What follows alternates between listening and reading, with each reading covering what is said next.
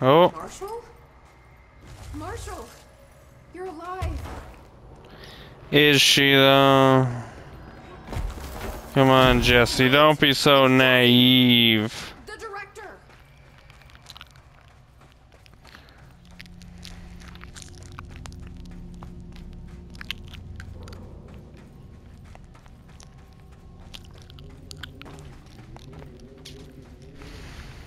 Whoa.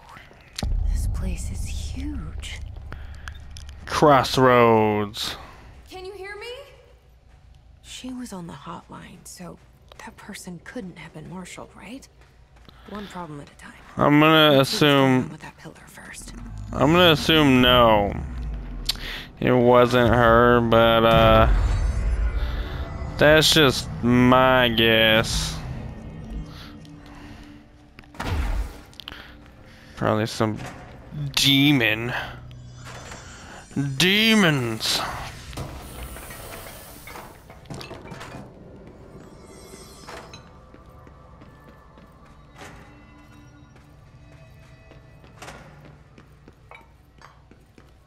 It's been 5 days since we first entered the building. Log 2 of the Foundation. It's dangerous due to that shifting. But we did manage to find a lower cavern that seems structurally predictable, which is a scientific way of saying its walls won't crush us in our sleep. Oh, that's good.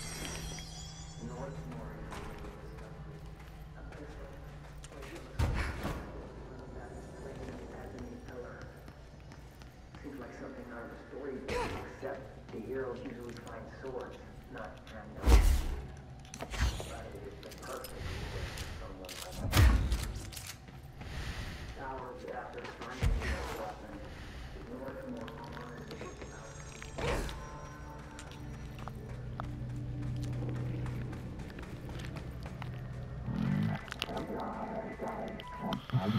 Nail door monolith is hurt. Touch revere. What did it say? Reverse? Revere? I'll touch it in a second.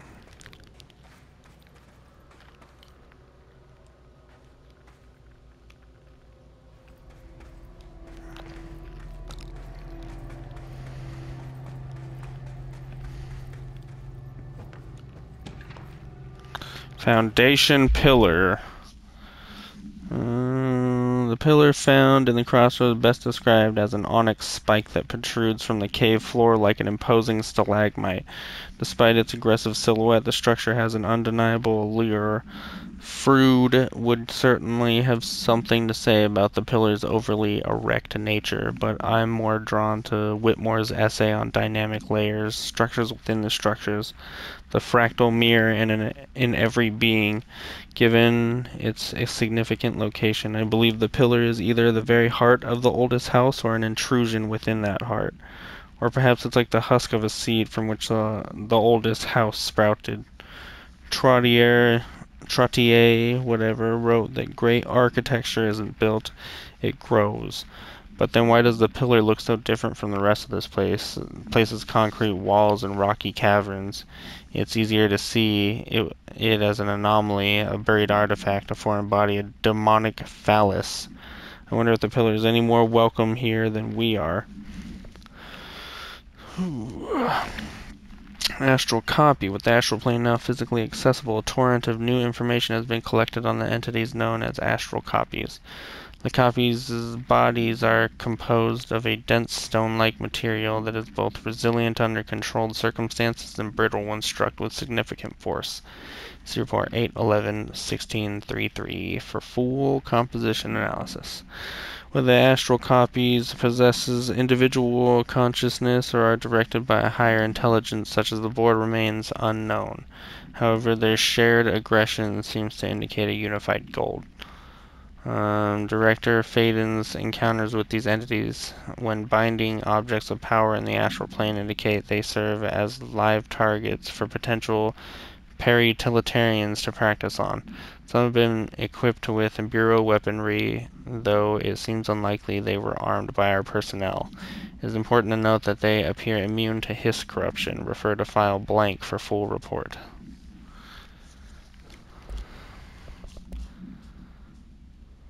It's It's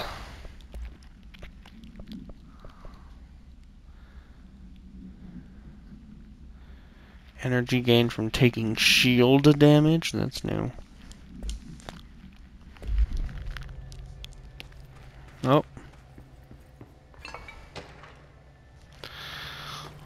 Ley lines. For all my research into the oldest house's ley lines, I still don't understand why they converge here at the base of this pillar.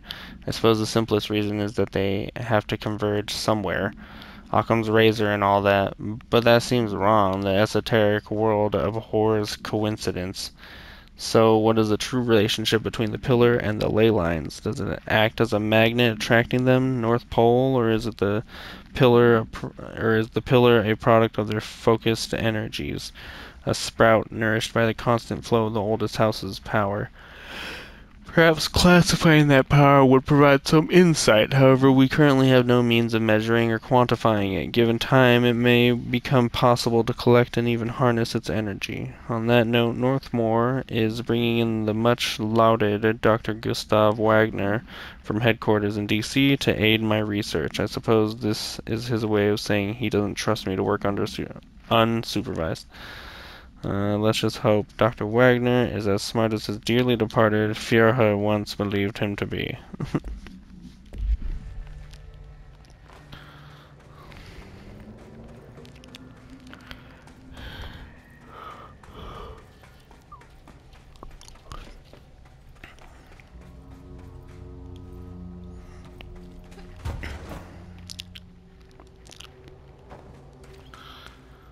Oh, nothing up here.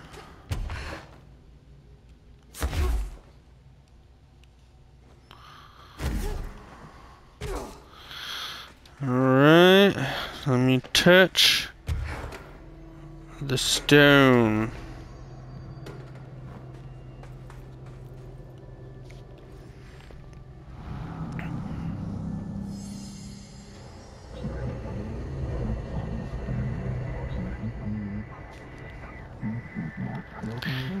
This is director's duty. Plot. Authorized for a single new tool upgrade.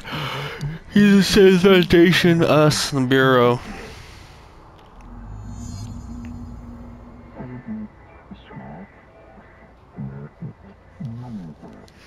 Only one is permitted. Which will you choose So I can become? only choose one?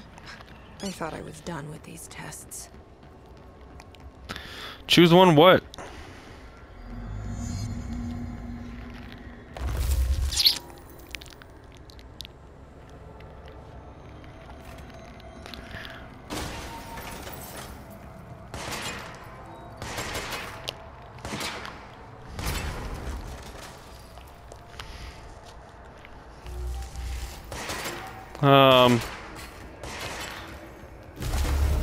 I guess I'll left self will grant shape, manipulate.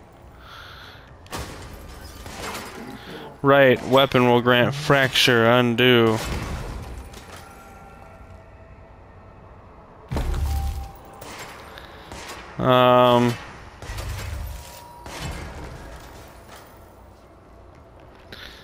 Just do the left.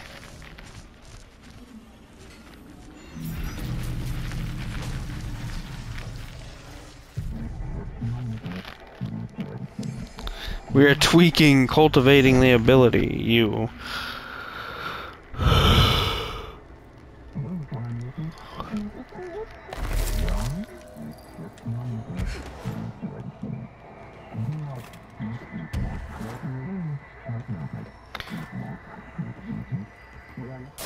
We should feel honored, handled.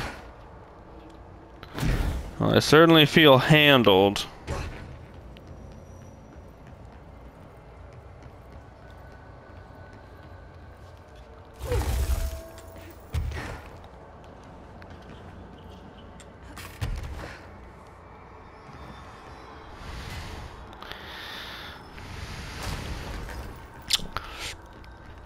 Well, this is nice. Crystal walkway.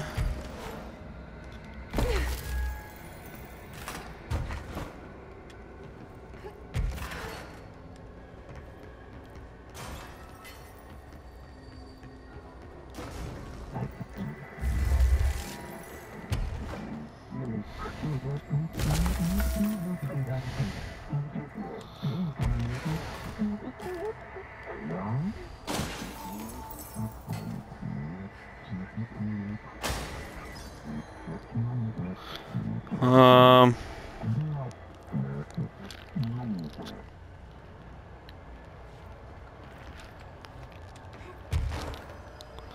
What the fuck am I supposed to do right now?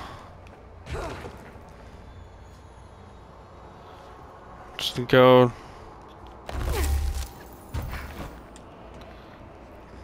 up here, I guess? Oh, okay, dumb. I'm dumb.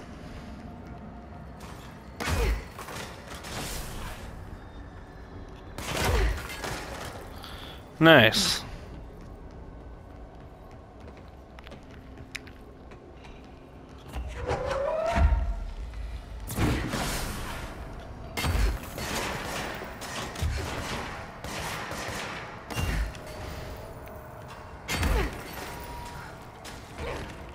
Got him.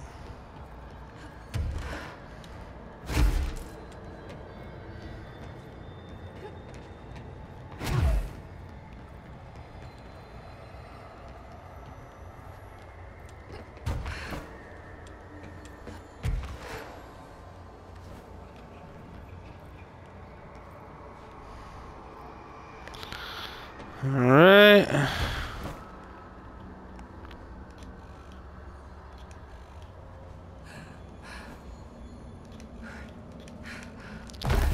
Oh, I'm like, make it already, Jesus.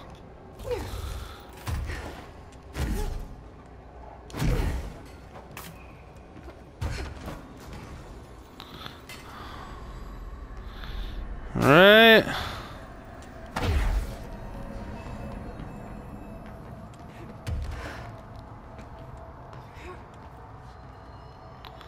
Okay, I guess that's it.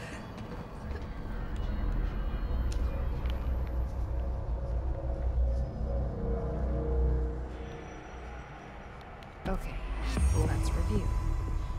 This broken pillar is called the name. It was broken by something, and now the astral plane Oop. is bleeding into the foundation, which will destroy the oldest house, the bureau, and everyone inside. I need to find 4 locks, or keys, or whatever, to stop that from happening. But I'm the director. I've handled worse. This should be simple-ish. You with me? Yeah, you know, as ever I can be. Alright. So I'll go this way.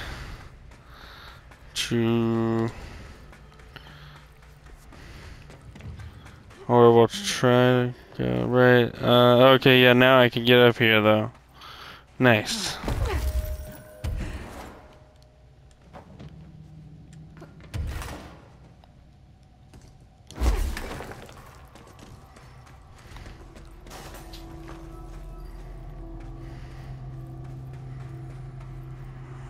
Nothing there. What do we have? We good. Here we go.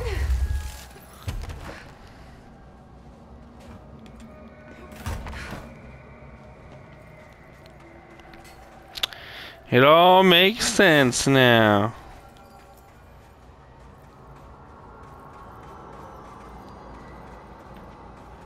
I don't know if I was supposed to levitate over that gap, but you know, walking around seemed to do the job. Warehouse path. It's the path to the warehouse. This isn't the warehouse.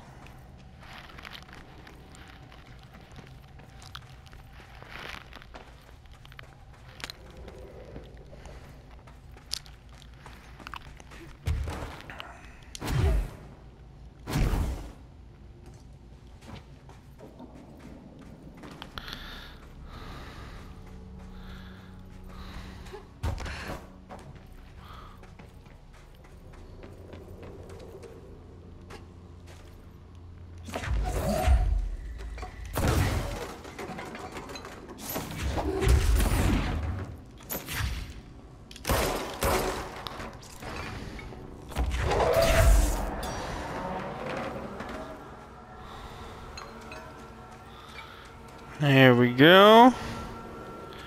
Got power to the door, I think. Yeah, door. Complete the ritual in the warehouse. Getting ritualistic up in this bitch.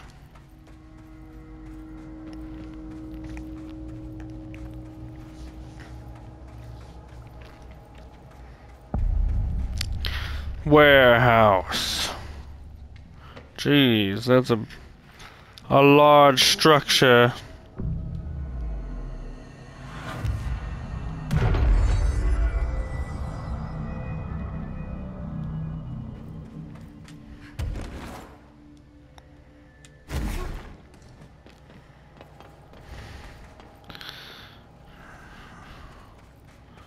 Complete the ritual in the warehouse. Does that go to a different area? Yeah, I think it does. What's in here? Is this a Bureau ID badge? Pure Looks ID so badge. old. Pope will definitely want to see this. Pope. Popal?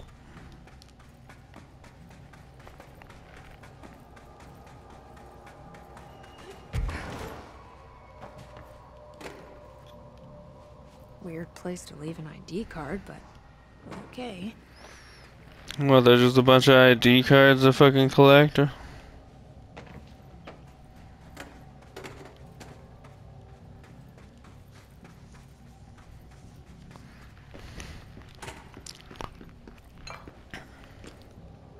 Another ID card. For a cartographer.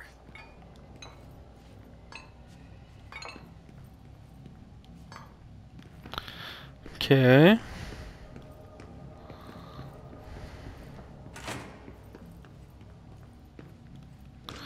Some research. Pyramidic geometry.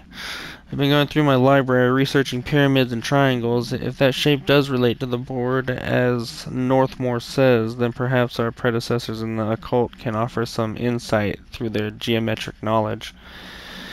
In esotericism, the triangle is closely associated with the Holy Trinity and other three-part concepts, past, present, future, mind, body, spirit. Interestingly, the term board also implies multiple parts.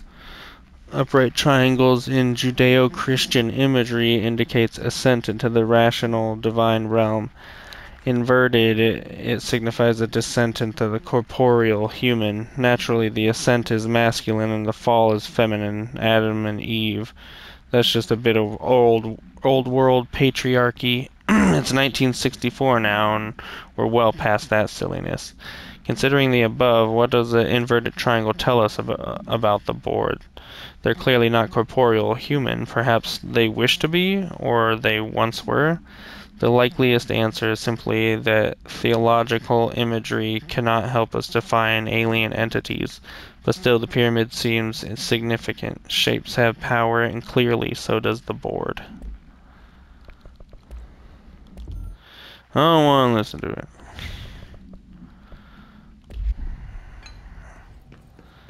Alright.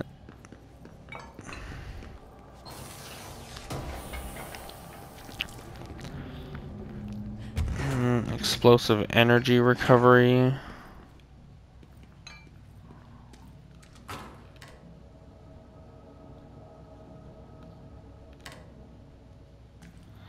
Okay. Weird. Here's a button that does nothing.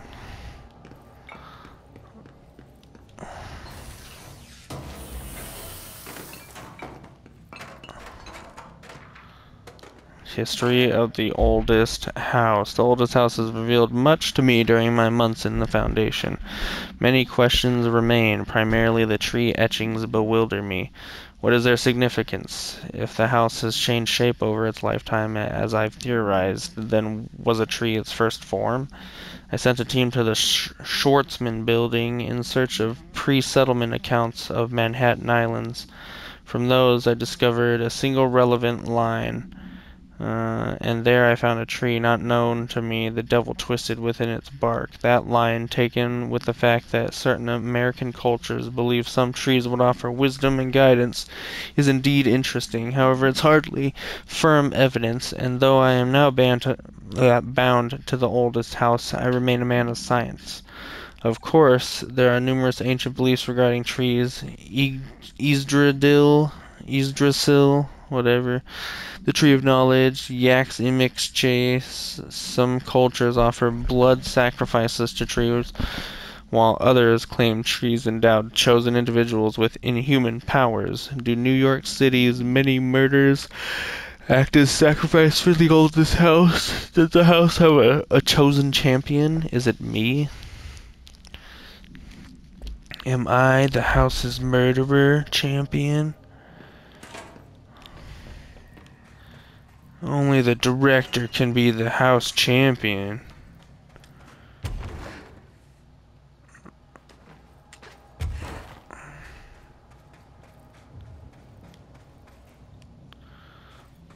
Oh, there's like a way. Gonna be a way up, I'm guessing. Oh.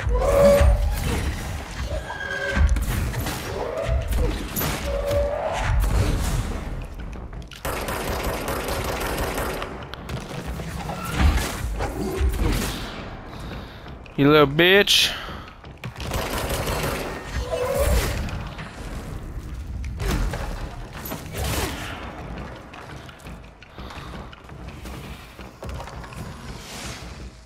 Oh my gosh, there's another one apparently.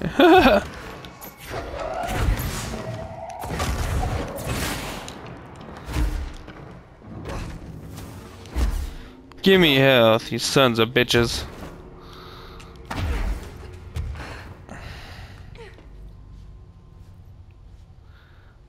Okay. And like I'm guessing there's something here that I can do.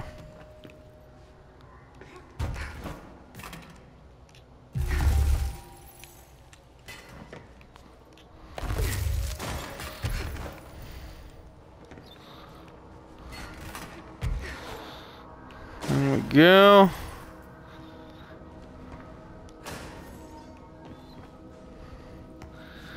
Got an ID tag. One of those ID cards. Or yeah, ID card, whatever. God damn it, more research to read. Ugh.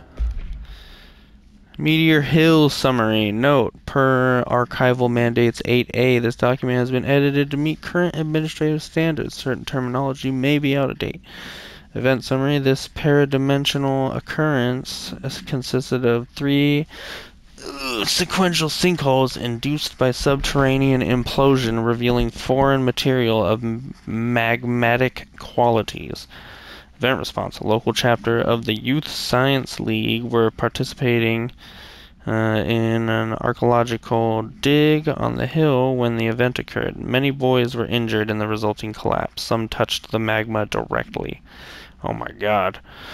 Bureau agents arrived at the scene 7 days after the incident. Samples of the lava-like material were taken. The area was quickly sealed off from the public at our recommendation. Our aim was to ensure all remnants of the material were rendered inoffensive, but the magma descended too deeply into the earth to retrieve. Foul-smelling odors were detected in the area, which were hypothesized being the dissipated elements vapor trail left at the scene. All acquired material was delivered to Washington for examination in the Bureau's on-site laboratories. In Dexter's laboratories.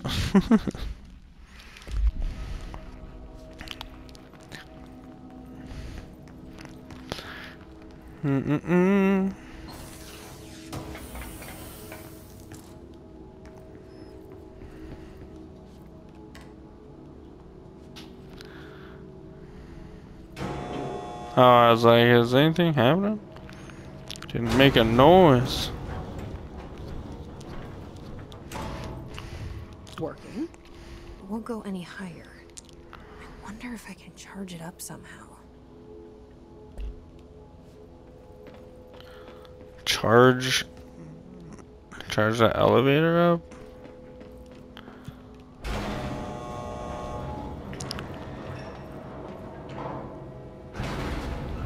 Oh.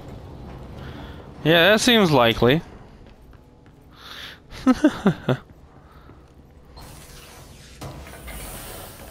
Didn't even come into the bottom part of the...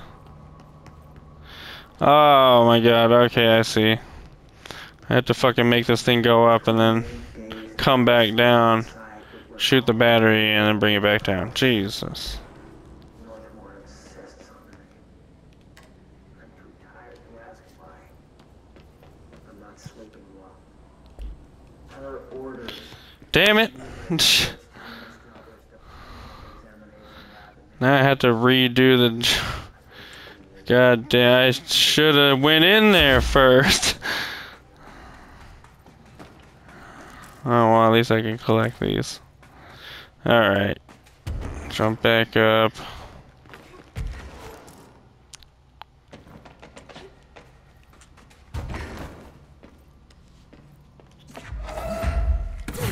That's not what I wanted. Oh.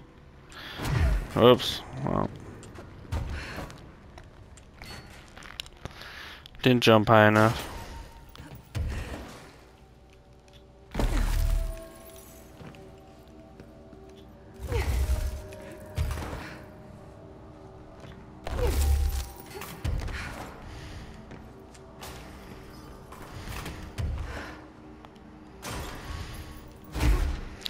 Okay. Call it up. Okay, I still would have had to go back down, but... Call it up and then fucking throw the battery in there. Okay. Oh, fuck.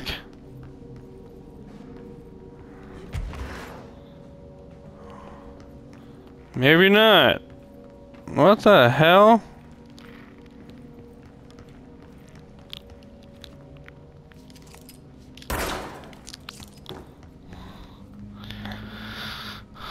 I'm confused.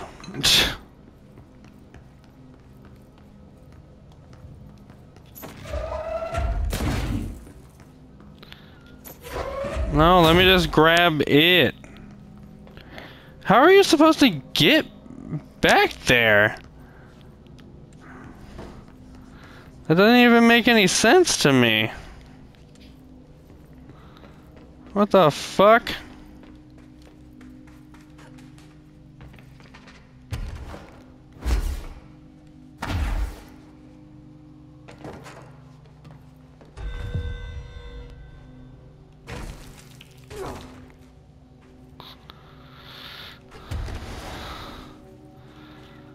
Can't open this door.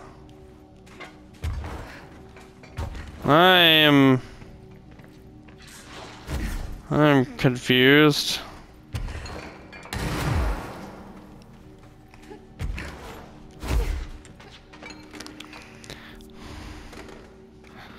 Hmm.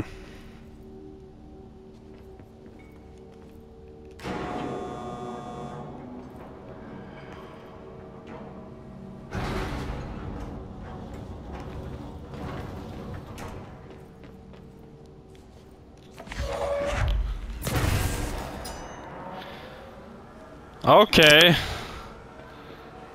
Whatever. That works for me.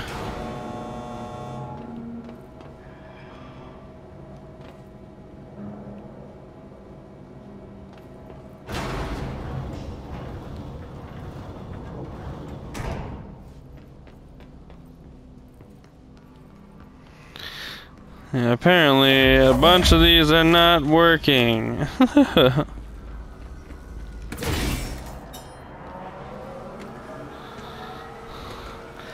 Power cores. What do you got to say about them? After numerous attempts, I've finally found a way to intercept and contain the ambient energy of the ley lines in a kind of non-Aristotelian battery I've dubbed the power core. I admit it was difficult capturing an energy I can barely measure, much less interact with.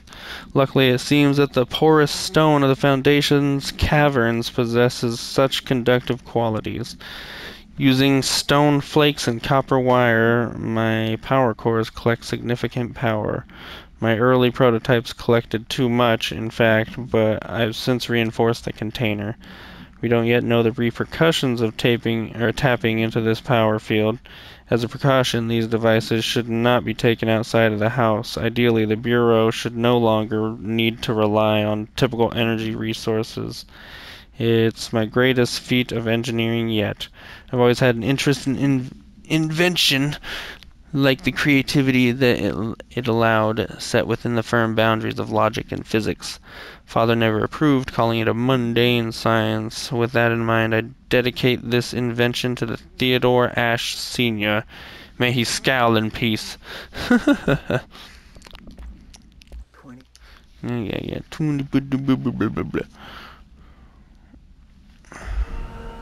What are we at? Oh, perfect. We at just the right time. That's what we at.